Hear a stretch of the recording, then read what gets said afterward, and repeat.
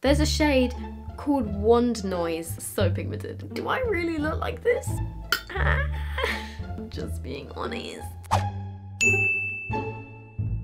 Why does my hair always turn out how I want it to look on the day that I need to wash it? I really like my hair today, but it definitely needs a wash. Hi guys, welcome back to my channel. So today I'm going to be testing some new makeup, which I haven't done in a while, as in like I haven't done a dedicated product focused makeup video in a while, just about like one collection. But recently, last week, Jeffree Star launched a collection with Morphe, which I've got to say, I think it's a little bit random considering he has his own brand that does eyeshadow. To launch an eyeshadow palette with another brand just seems a bit odd to me, but I mean, you know, whatever floats your boat. I'm not criticizing at all. I think if I had that opportunity, I'd probably do the same, you know, but he has an eyeshadow palette. He also has a setting spray, which I think is, well, it says it's starberry scent, so we're gonna see how that smells. I didn't get the brush set just because I've got a lot of makeup brushes. I did not need to spend another like 50 quid on a brush set, but I got these two and today I'm going to be giving them an honest review and impressions. I would have done this review sooner.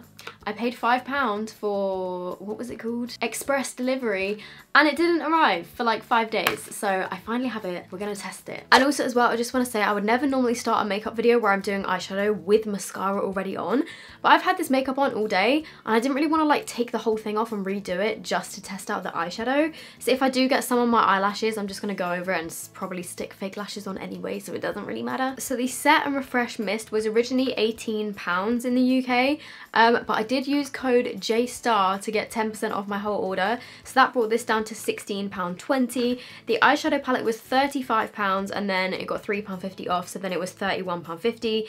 And then I paid £5 for express delivery, which I'm probably going to ask for a refund for because it didn't arrive in express time. So altogether this came to £52.70, which makeup is expensive. I think it looks like a pretty nice palette. Bearing in mind, I haven't seen any reviews of this. I haven't even seen any swatches. I just really like the look of it. So I was like, I'm going to test it in a video. The main shade that I was drawn to was this one because I thought it was going to be like a foiled eyeshadow, but it's actually a pressed glitter, which is kind of interesting because I think I might need some glitter glue for that one. I'm going to do some swatches of this. I think I'm going to go row by row just to see what the pigment is like and get my first impressions. The top row shades are literally called Welcome Back to My Channel Wand Noise. There's a shade called Wand Noise with some stars next to it. Welcome back to my... I've run out of fingers. Right, let's have a look. Okay, so Welcome is just a super bright white sort of colour. Ooh. Back is a very muted sort of matte pink, but that's actually a lot more pigmented than I thought it was going to be. 2 is a baby pink shimmer, and My is a very similar colour to this one, but it's just a little bit lighter. This pink shimmer has got a little bit of chunkiness to it. I'm not too sure if you can see that. A little bit there. Can you see it's a little bit kind of like chunky, flaky? But then if you blend it out, that literally got rid of that problem. I think I just picked up too much on my finger because I do find that with a lot of shimmers. Like even in my own Revolution palettes, if you take too much of the shimmers, they can like bunch up a little bit. Okay, right, let's do Channel, which is an orange, and then Wand Noise. So Channel is a matte orange, that one there. It's quite light. And then Wand Noise is like a sort of satin. It's not really a shimmer, but it's also not matte. Oh wow, these are very pigmented. So we have Lynn. Wow. That's a pigmented cream colour. 1985.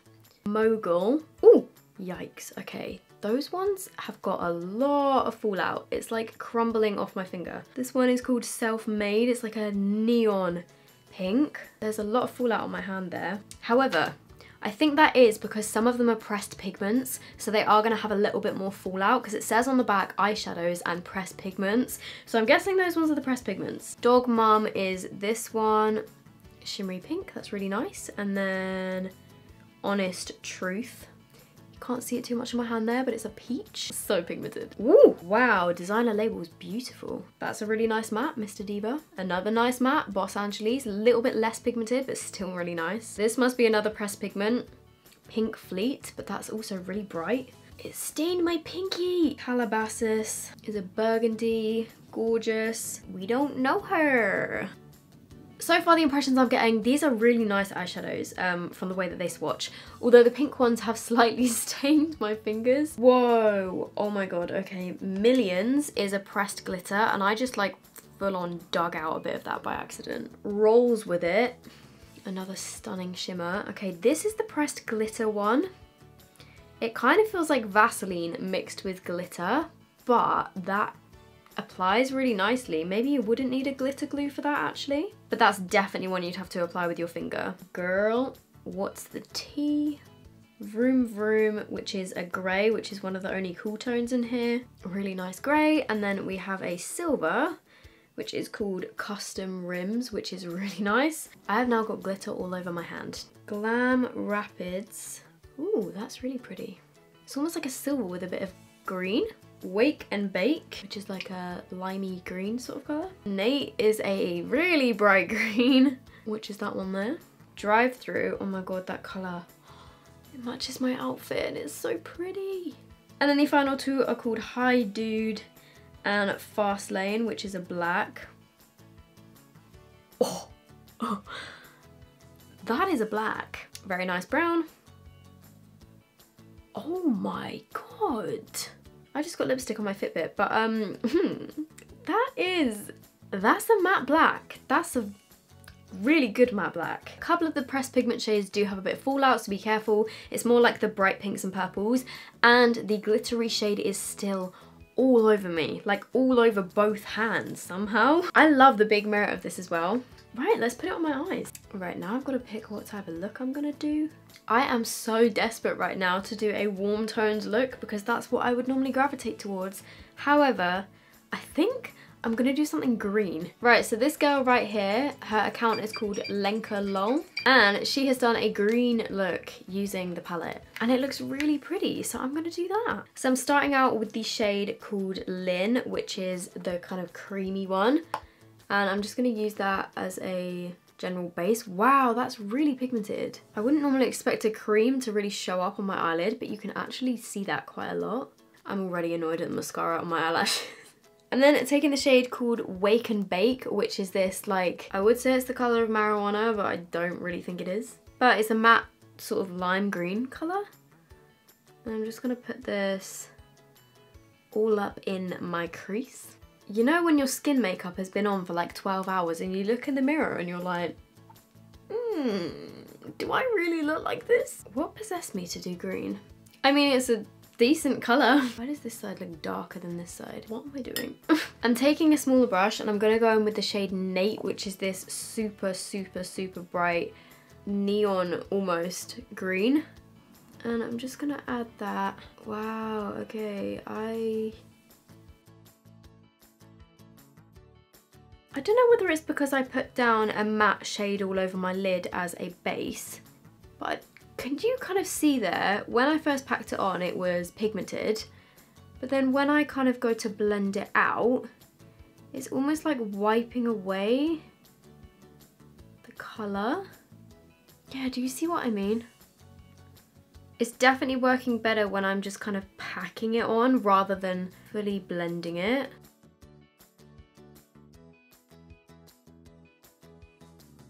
But yeah, it's definitely working better when I just pack it on rather than blend it, because when I was blending it, it was kind of just wiping it away. By the way, I do just want to say this now in case anyone's new on my channel. I'm not a makeup artist. I literally just play around with makeup and kind of see what happens. I think actually I'm going to take a slightly bigger brush and I'm going to take a little bit of the shade called Mr. Diva, which is this peachy sort of colour. And I'm just going to use that on the edges to kind of blend them out a little bit more. Right, what I'm definitely noticing is that when you put these eyeshadows on top of each other, the matte shades, it kind of just knocks off the colours that are underneath. So I would definitely, what I'm really wishing I should have done is put down a sticky base and not set it, like put down a concealer and leave it wet. I think it's more the fact that these are pressed pigments rather than eyeshadows. Well, the shades that I've used so far, I think. So, you know, you've just got to be a little bit more careful with them. I remember having this problem with James Charles's palette as well. But I'm just picking it up as like a makeup lover and somebody that kind of would use eyeshadow palettes normally and just doing what I would usually do. Let's do brown. I'm going to go for the shade called Hi Dude.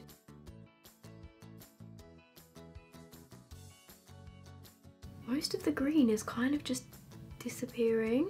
I don't know if I'm doing something severely wrong here, but I'm just doing my eyeshadow how I would normally do it, and I'm really struggling. Like, the brown isn't blending out, it's more like it's not blending into the other shades, it's more just staying in one place and then removing the green colour. I'm making such a mess. I'm just gonna try and like blend it out a little bit more. No? Ah. Right, let's try the other side and let's try just packing it on. I'm just gently packing that on instead of blending it. But then look, it definitely needs a bit of blending.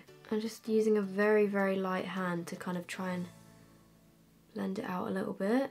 You guys can see what I mean, right? It's kind of just sticking here and then the rest of the colours just kind of disappeared. And look at this side as well.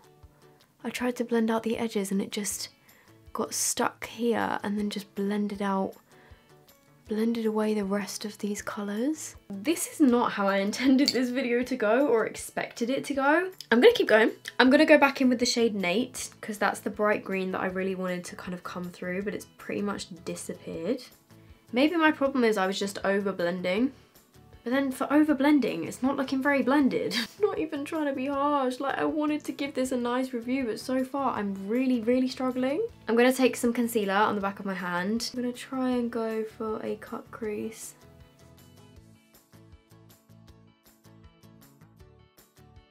You know when you're doing a cut crease and it just keeps getting higher and higher and you just kind of have to let it happen? Right, what I want to see now is if those green shades go better over the top of wet concealer. So I'm going back in with Nate, which is the super bright green. There we go. See, that's what I wanted. That's what I wanted originally. So it's definitely worked a whole lot better and it's come out so much brighter using the base underneath it. What am I gonna do now? Let's take a bit of Wake and Bake, which is the other green matte. Yeah, see, look, it comes out so much better on top of wet concealer. Let's go in with Glam Rapids, which is this one here. It's like a greeny silver sort of colour. And I'm gonna put that on the inner corner, or like inner half of my eyelid. Wow, that's gorgeous. Yeah, okay, that shade is stunning. And then taking some of the shade called Drive Through, which is this like khaki green, olive green shimmer. I'm just gonna run some of that on my lower lash line. And then going back in with the shade Nate, which is the bright green again. I'm just gonna add a little bit of that. And then on my inner corners, I'm taking Designer Label. Ooh, that is brilliant. And then you know what? I'm gonna go in with this shade called Millions, which is the pressed glitter. Oh, I'm scared. I'm gonna put a little bit of that on my inner corners. Okay, no, it's just falling off my face. Okay, I think you would need a glitter primer with that, like a glitter glue. But yeah, half of that just fell onto my lap. So this is what we're looking at for the finished eyeshadow look. There is definitely areas of patchiness. As soon as I put that concealer on and started putting the eyeshadows onto wet concealer, it worked so much better. I'm not mad at the overall look, but it was a struggle with those shades around here. I'm just gonna do my eyeliner and I'm gonna put on some Girls with Attitude Luxury Faux Mink lashes in, do they have a name? Eye Impact. They look like this. Right, so I haven't done the best job at applying those lashes. They were a little bit tricky, but this is the overall look and I'm not gonna lie, I don't even recognize myself right now. I haven't worn makeup this heavy and dramatic in a long time, and my lashes are peeling off. Would it be one of my videos with lashes if they weren't peeling off? Right, so the final thing to test in this video is the setting spray. I mostly got this, I'm not gonna lie, because it said that it had like a strawberry scent. I do like the original Morphe setting spray, but I'm not gonna lie, I am still yet to find a setting spray that beats my Urban Decay All Nighter. You do get quite a big bottle, and the Morphe setting spray is like a really nice fine mist. God, it smells so good. I don't really know if I want to put that on my face though, but wow. Ah, it smells like strawberry sweets. Oh, that's weird. There's one stream at the top that's coming out a lot stronger than the others, and it's kind of it's not coming out the same as my other Morphe setting spray. That one's just kind of like a continuous mist. This one is, but there's like one kind of strand. Wait, I wonder if there's something on the nozzle. Yeah, the top strand of this comes out a lot stronger. I don't know if I'm making any sense. But there's basically one part of it that's like a really strong stream and the rest is really fine. Yep, it's still doing it. That's really annoying. Why has this video been such a fail? It smells amazing though. Like, this setting spray smells so good. I think I've just got a dodgy one. Which, to be honest, when you're paying like £18, £16 for a setting spray, not really what you want. I was not expecting this video to turn out like this. I was kind of hoping it would be a lot more positive, so I'm really sorry if this has come across negative, but I'm just being honest. Right, so my overall conclusion, I do like the look that I've turned out with. Is definitely very dramatic for me, but I do think the overall look looks nice and it doesn't look super patchy unless you look really close. The shimmers in the palette are absolutely stunning and most of the matte shades do feel really nice. However, the ones that I used, the greens in particular, the 2 green matte shades and the brown actually, just, I think because they're pressed pigments, they just didn't blend nicely over a matte base. I think you would definitely have to put down a wet concealer or a wet eyeshadow primer and then pack the shades on and then kind of lightly blend them rather than packing loads of matte colours over the top of each other, because that's when they don't really blend. But I'm not gonna lie, I was a little bit disappointed in that just because, I don't know, I thought it was going to be kind of easy to use. Maybe I just went for the wrong colours, picking the greens. Right, I'm going to answer a question of the day, which I do at the end of every single video. Okay, so today's number 1 question of the day is from And Dancer Actress, and they've said, did your boyfriend know about your channel when you met / what did he think about it? So yeah, when we met, he did know that I had a YouTube channel. I don't think he really knew too much about it. He'd probably stalked me a little bit, like, I don't know, probably. But yeah, because we met through one of my family friends I've known all my life, my friend has kind of told him about what I did and what I do and stuff. So he did know that I made YouTube videos, and I don't think he knew it was my full-time job. Because when we first started speaking, he was like, what else do you do other than YouTube? I was like, that's it. But yeah, he thinks it's really cool. He watches quite a few other YouTubers, so he knows quite a lot about it and he thinks it's really, really cool. So yeah, there was never any kind of awkwardness in having to tell him and find it weird. It was more just about like explaining what I do and how it all works and everything, and it's been totally fine so far. So right, I'm gonna go now. I hope you guys enjoyed this video.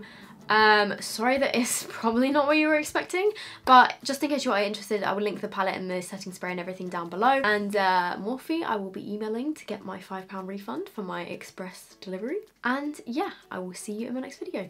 Bye!